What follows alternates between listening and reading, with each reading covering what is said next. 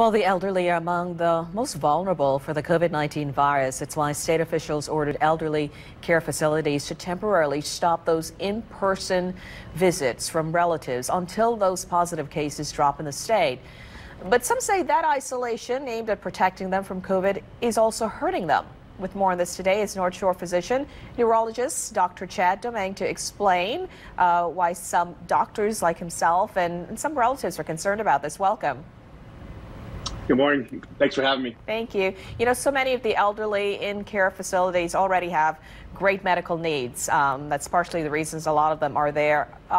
Some people cannot take care of them on their home, so they would go and they would visit them. But now with these visits no longer happening to contact and hold that person, what are some of the scientific implications neurologically when you stop this?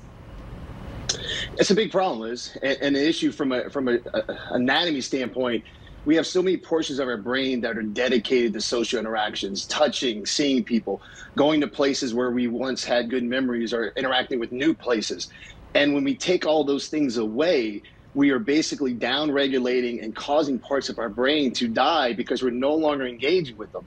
I use it as an analogy as a gym. If you only work out arms, your legs are going to start to shrink. So if you start taking away all these interactions, parts of those brains are going to start to shrink and die. So let's talk about the kind of medical conditions that this type of isolation can lead to, and how would you know this is happening to your loved one? Break down some of those examples, especially those with memory issues, dementia, and Alzheimer's. Yeah, Liz, we've been talking about anxiety, depression, and insomnia in normal people. Imagine being locked in a nursing home, not being able to see your grandkids, your loved ones, and in the setting of having an underlying neurologic problem such as Alzheimer's disease, where your brain is actively dying by the day. And when you add the anxiety, depression, poor sleep on top of that, you're basically speeding up that process that is going on to the brain, and you're pushing these patients into a worsening in neurological function. You're expanding their dementia faster than it would be normally. And, it really is such a tough situation that people are in, especially those who can't take their loved ones out, but at the same time, they need someone to help care for them, but at the same time, they don't want to expose them to this virus. You were able to remove your mother temporarily from a care facility, but what can loved ones do if they cannot afford that, but they want to be able to still do something, and some of them may not be able to Skype or do any sort of phones because their loved ones may be deaf or blind? Yeah, this is so difficult. When you deal with someone with dementia, they don't know what's going on. I mean, this is like someone that functions at the level of a small child. They don't understand why they're being locked in. They don't understand why they're tapping in the glass and seeing their loved one. And it's so difficult because you can't substitute these normal interactions. You do your best you can to give them a normal environment, to interact with them, to try to let them see their loved ones for birthdays or do Skype or anything. But even if you go through all these measures, it just doesn't replicate the ability of someone to leave a facility and interact with normal people in a normal fashion.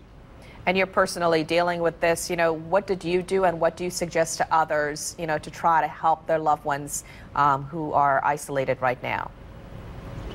Yeah, Liz, it's difficult. We live in difficult times, and I always say, choose life over fear. And my concern about this is these people are not being given freedoms. And whether you believe the quarantine is good for them or bad for them, the bottom line is they're not being given the choice to make those decisions. I took my mother out in March, and she's been out. This is 5 months these people have been locked. We have created a prison for prisoners that have committed no crime.